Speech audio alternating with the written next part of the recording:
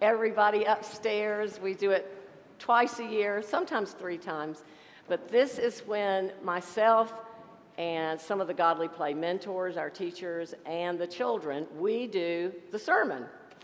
And so how perfect that today is Pentecost, because we have a lesson in Godly Play called The Mystery of Pentecost. And it comes in a box like this, and inside are all the items that you need to tell the story as we're gathered in a circle. But of course, you're sitting out here, so we decided to make everything bigger. So that box is this box. We made it bigger. I have to say, we've used this box so many times now that Jennifer Pearson, if you're in here, you're going to have to make me another one because this one is on its last legs. But here we go. So let's get started. I'm going to tell the story exactly the way I tell it to the children, or the mentors tell it to the children. This looks like the parable box, that box that we've had the parable of the Good Shepherd in and the parable of the Good Samaritan, but it's draped in red, so that makes me think that it's whatever's in there is like a parable, but is not really a parable. So maybe I just need to look inside and see if there's anything to help me. You know what? All I see are the things that tell the story, so I'm just going to get started with the story.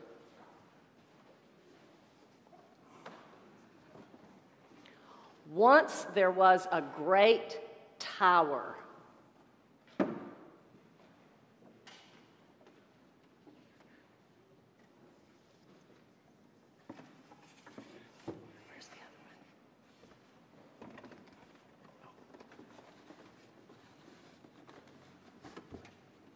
Technical difficulties. The people working on the tower all spoke the same language as they built it together.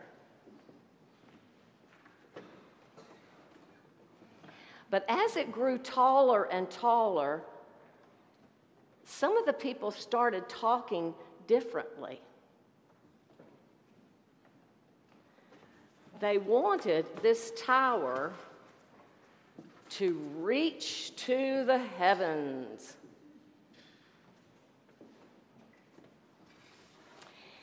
And finally, they just became so proud of the job that they were doing that they began to think that they were better builders than God, and that each group began to say they were a little better than the other group. And pretty soon, all their talking was replaced by this huge noise, and nobody could understand one another. It didn't make sense. It just sounded like babbling. And so the tower fell, and they called it the Tower of Babel. So now the language of the people of God had been shattered into pieces. Each piece was beautiful, but it wasn't the same as the old way of talking together. Well, thousands of years passed. Thousands. Jesus was born. Jesus lived. Jesus did his work. And Jesus died on the cross. But that wasn't the end of the story, because somehow people kept meeting Jesus in this new way. And they didn't want to let him go. And then one day, something amazing happened. It happened in the city of Jerusalem.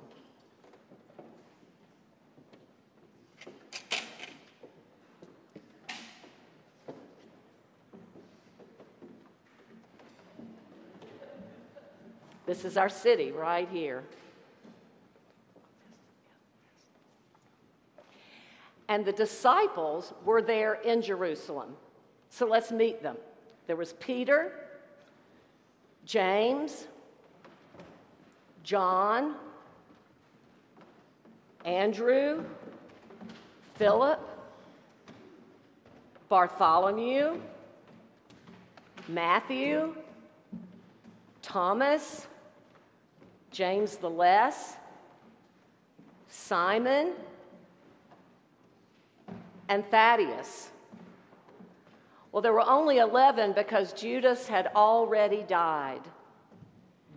And suddenly Jesus appeared to them in that new way again, and he took them outside the walls of Jerusalem and took them up a mountain. They went to the mountain called Olivet. And there the disciples saw Jesus go up. And pretty soon the Holy Spirit was going to come down. And so the disciples hurried back to Jerusalem to wait for the Holy Spirit. What was this going to be like? So they immediately went to the temple, and when they got to the temple, they prayed.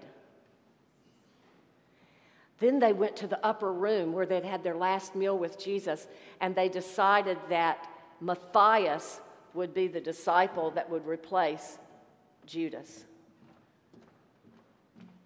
And so now they were 12 again.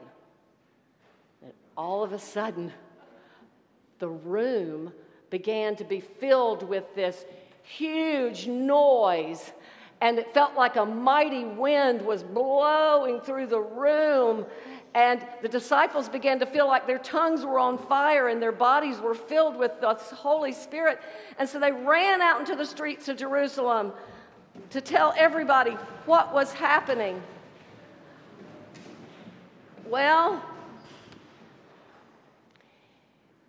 it was kind of weird because the people in the streets of Jerusalem were from different countries and they all spoke different languages, but somehow they could all understand what the disciples were saying. They could tell that God had come so close to the disciples and so close to them that now they were going to be apostles. They were going to go out in the world and tell the story of Jesus' love and about the story of God's love. And so this is the story of the first Christian Pentecost.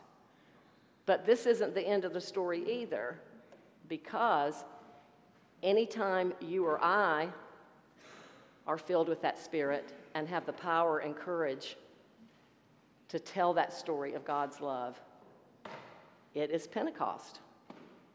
And it is like fire.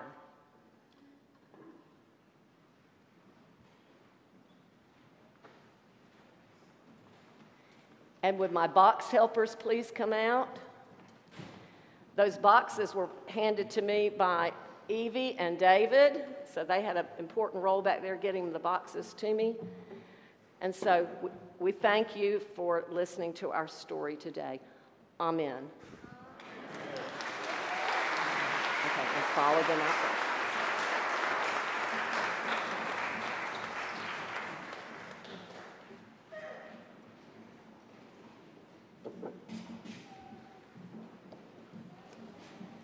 Would you stand for hymn 295?